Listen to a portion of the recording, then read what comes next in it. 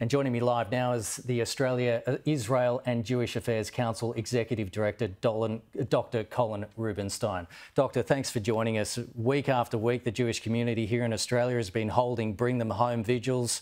It must be extremely difficult to hear this news this morning. It is very traumatic.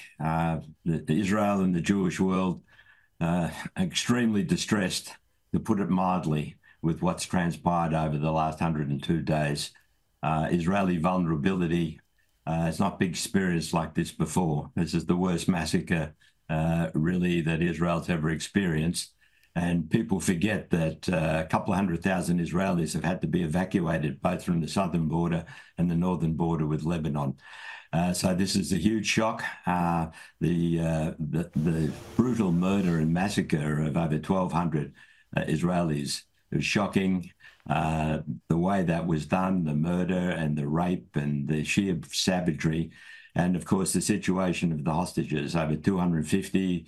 We know nearly half of them have been released, but half of them are still held hostage. And of course, they're the insurance. There's the weapon that this barbaric, savage terrorist organisation, Hamas, and its leadership are using to maintain any leverage that they've got. And it represents a terrible dilemma for the Israeli government and the Israeli people, because on the one hand, there's an overwhelming sense of the need to rescue and save these hostages, absolutely. On the other hand, there's a complete determination that Hamas, being what it is, a brutal, savage terrorist organisation, has to be dismantled. So it can't do what it wants to do, to repeat this savagery again and again, because people don't understand this is what the Hamas charter is. It's part of the Muslim Brotherhood. Its charter says in black and white, its goal is to destroy Israel and kill Jews. And of course, regrettably, they were able to act on that charter and they want to do it again. So Hamas has to be dismantled so that it can't retain any military or political power going forward. And that's a dilemma Israel's government faces this very day.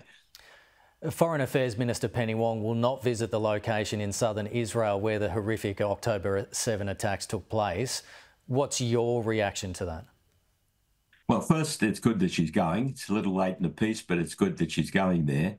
But I think while she's meeting with some of the released hostages and families of those being held, it's a pity she's not going south to fully understand the brutality and the immediacy of that brutality to not only southern Israel, but Israel proper. Because while she said it's an information trip, not so much a solidarity trip, going south and visiting one of the 22 kibbutzes that had brutally attacked that day would, I think, give her a better understanding as to the mindset in Israel and the Jewish world about the need to do what she and the government do accept on the one hand. That Hamas should surrender, it should hand over hostages, and it should never be part of the equation again going forward. On the other hand, of course, the government is supporting an immediate ceasefire and a permanent ceasefire, which is a confusing stance to take and contradictory with the former quite legitimate goals. So I think it's quite disappointing. I mean, she is taking time to meet with Palestinians in the West Bank who are victims of settler violence. That's an issue, of course, that's reprehensible, and the Israeli government is onto it and doing more to contain that. And of course, it's widely condemned in the Jewish world as well. But there's no equivalence with that and what we see with Hamas. And of course, there is an explosion of terrorism in the West Bank where Hamas remains extremely popular. Over 1,300 significant incidents only in the last few months. And one has to add, of course, that the northern frontier, of course, is also extremely volatile. Right from the beginning of October 7, Hezbollah has been firing rockets at a low level. It's made that whole northern area unlivable. And while it's to be hoped it doesn't escalate into a major confrontation and war, Hezbollah is a serious organization with 150,000 missiles. If it gets to that stage of escalation, of course, we have a real problem.